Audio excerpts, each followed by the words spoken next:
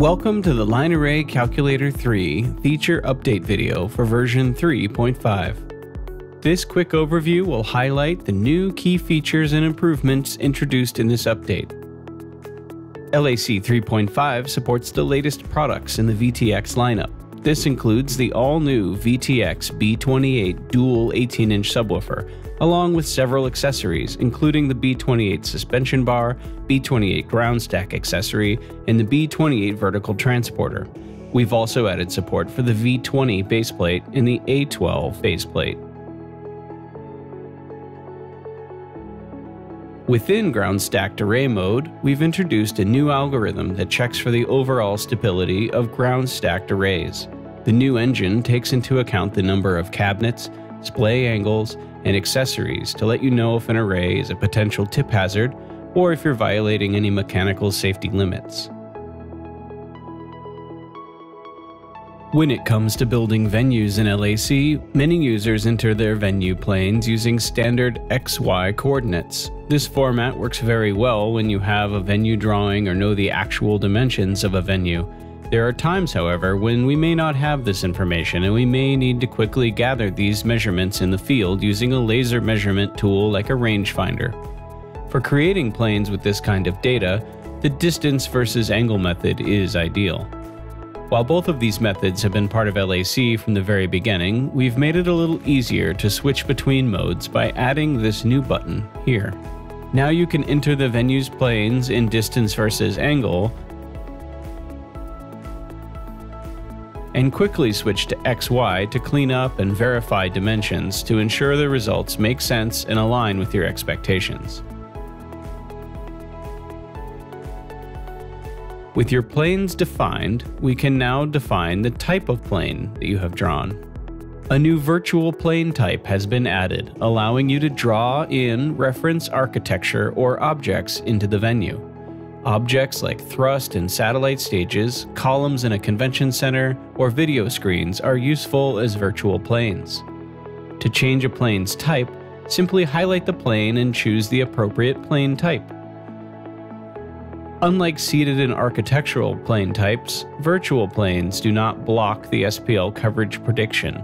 This helps to visualize the interactions of these elements without having to constantly hide or show planes.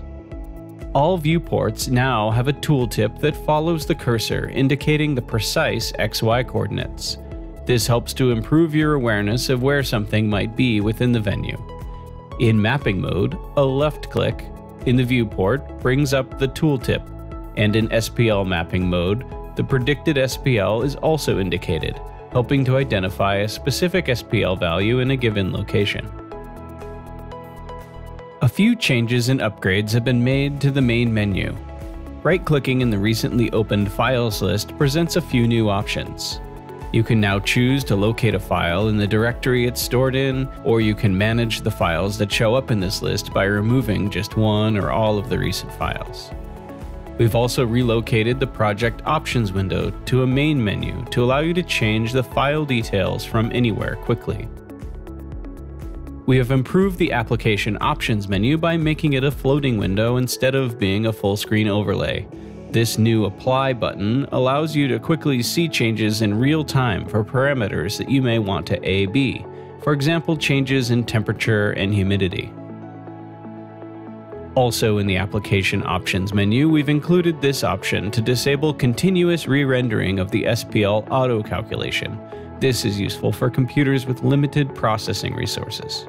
When predicting your systems with the SPL mapping mode, we now have the ability to change the resolution of the color banding.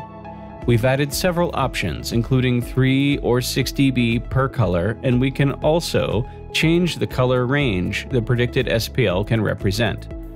This R button resets the range back to the default settings.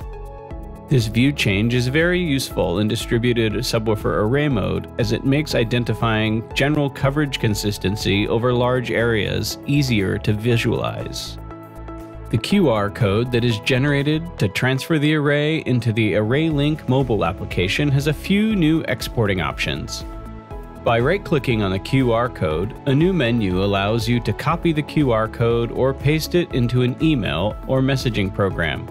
You can also save it as a PNG, JPEG, bitmap, or GIF file. With LAC 3.5, we've also released a new version of Array Link to the Apple Store and Google Play Store. This version maintains compatibility and also introduces the new products, including the B28, the new baseplates, and other accessories. We've also taken the opportunity to improve folder and file organization by enhancing the way files and folders are displayed and adding sorting functionality. The app's internal noise generator and inclinometer have also been improved to help get your systems up and running even easier. As we continue to improve and refine our software solutions, we encourage you to pass along any additional questions or feature requests. If you would like to find more education resources, please be sure to click subscribe on our YouTube channel and check out jblpro.com/edu for links to additional resources, training calendars, and more videos. Thanks for watching.